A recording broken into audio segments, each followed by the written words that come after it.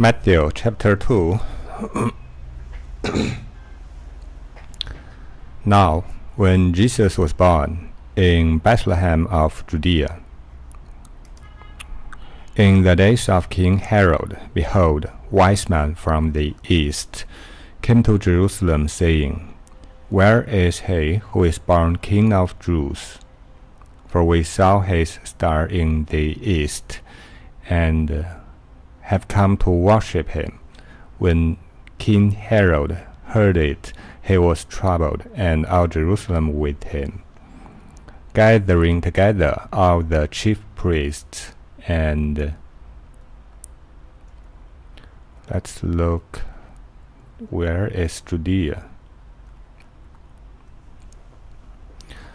Judea should be north of Jerusalem, about here. So if they want to go to Egypt, they go this way. Okay, all Jerusalem with him, gathering together all the chief priests and the scribes of the people. He asked them where the Christ would be born. They said to him, In Bethlehem of Judea. For this is written through the prophet, Your Bethlehem, land of Judah, are in no way least among the princes of Judah, for out of you shall come forth a governor, who shall shepherd my people Israel. Then Herod secretly called the wise men, learned from them exactly what time the star appeared. He sent them to Bethlehem and said, Go and search diligently for the young child. When you have found him, bring me word, so that I also may come and worship him. They, having heard the king, went their way, and behold, the star which they saw in the east went before them until it came and stood over where the young child was. When they saw the star, they rejoiced with exceedingly great joy. They came into the house and saw the young child with Mary his mother, and they fell down and worshipped him. Opening their treasures, they offered to him gifts, gold, frankincense, and myrrh. Being warned in a dream that they shouldn't return to Herod, they went back to their own country another way. Herod, king of Herod, it should be an ancient nation to the east of the Dead Sea and Jordan River, valley of Jordan River. This is Jerusalem. Judea is to the south of Jerusalem.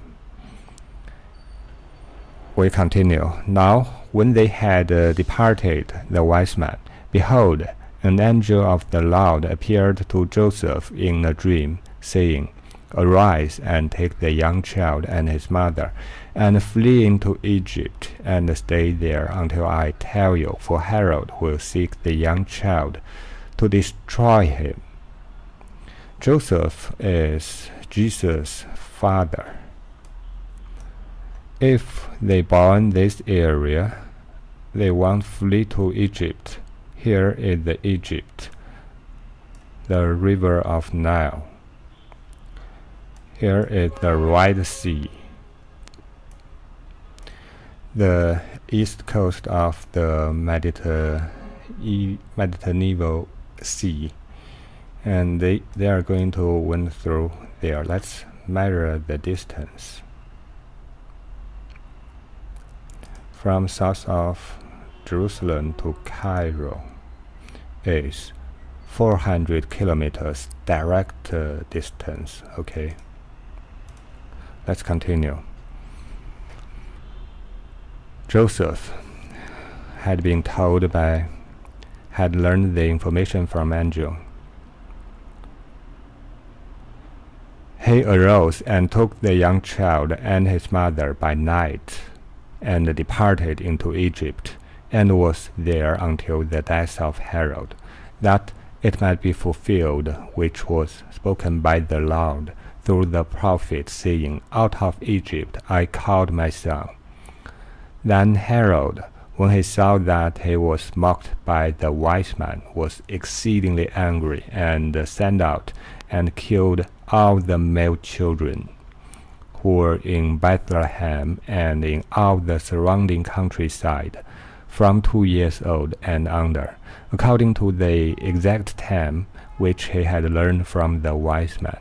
Then that which was spoken by Jeremiah the prophet was fulfilled, saying, A voice was heard in Ramah, lamentation, weeping, and great mourning. Rachel weeping for her children. She wouldn't be comforted because they are no more. But when Herod was dead, behold, an angel of the Lord appeared in a dream to Joseph in Egypt, saying, Arise, and take the young child and his mother, and go into the land of Israel, for those who thought the young child alive are dead. Herod. We know Herod should be a nation to the east of the Valley of Jordan. And let's check for some history information of Herod.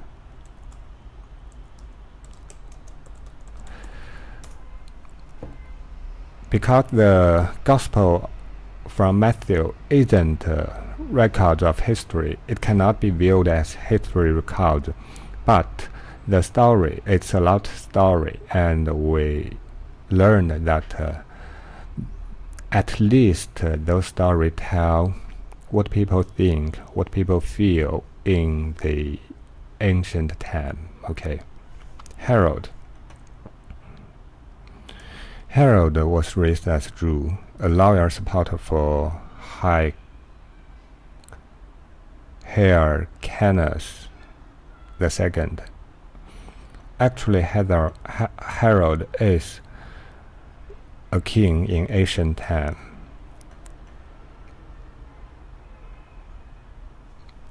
Judea. Okay, let's continue. Herod was dead. Joseph heard the message. He arose and took the young child and his mother and came into the land of Israel. But when the land of Israel commonly referred to the Levant area. This is Levant area. This area is very important in ancient time in the evolution of